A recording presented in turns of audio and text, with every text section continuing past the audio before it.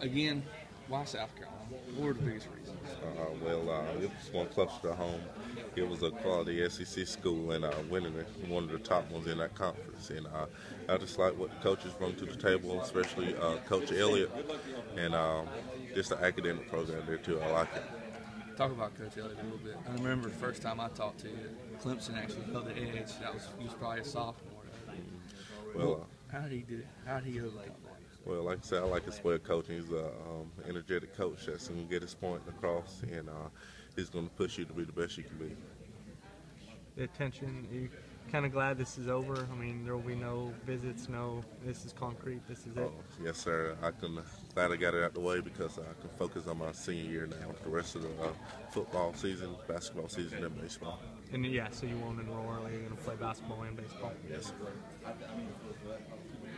Talk about playing with the Dillon boys. Yeah. It's something I'm already used to. Like I said, we play rec ball probably about a good 12 years together in football before I came over here, and I'm just looking forward to being with them again. What was kind of the tipping point? You said you committed about a month ago. Was there something that kind of sent you over the edge specifically? But after the Black Magic camp, that's what really stood out to me. And Coach Elliott, he worked me hard, and he showed me everything South Carolina had to offer. And I just loved that place. Your mom was on that visit, right? Yes, sir. Was that the only visit she took? Yes. Was she the big part in this as well? Well, she always told me wherever I go, she'll be happy for me. But she just don't like to travel, and she's working a lot. So when she came there, she loved it too. And me, her, my brother, and my uncle, we talked probably from Columbia to Latta, and I knew South Carolina was the place. I gotta ask you, defense. Really, is that really a possibility? It could be if they want me to play it. I could. Have they mentioned that to you, or does that just come out? Well, it came out, but a lot of other schools mentioned about it. But if they need me for defense, I'll play defense too. Guard or tackle? I know you're being at practice the other day. You do a lot of pulling and something guards do. So is that something? Either way, I mean, you have preference that way? I'm prepared to do both, any of them. So if a guard's position I have to play, I just have to sit up and play it. What's the best thing? What have you noticed about South Carolina's offensive line play this year? Well, they're not as strong as they were last year, but I know it's always room for improvement, and I know Coach Elliott will get on them and everything, and when I get up there, hopefully I can help them out the best way I can. Did Bryce or DJ talk to you much during this process, or did you talk to them? Well, every time I went up there, I pretty much seen them, and we always shook hands and said hello to each other, and before they actually went up there, they always pressured me to go to South Carolina. Do you plan on playing baseball in South Carolina?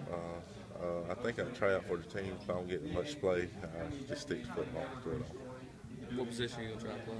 First base. First base. Have you talked to Coach Holbrook at all? No, sir. What are your goals for the rest of the high school season? Hopefully win the region in all three sports, and maybe win some state championships there too. And I know we got to keep working hard to get better, sitting in the weight room, but it's not going to come easy, so we'll keep working it to happen. Is there anything that you're trying to improve on in your game specifically over the last few games of the season and before you come to school? Yes, sir. It's always room for improvement if you want to be a great player, and that's why I'm glad I got the coaches I do with Coach Cribb and Coach Travis. They know a lot about defense and offense, so they're gonna keep coaching us hard and keep getting us better.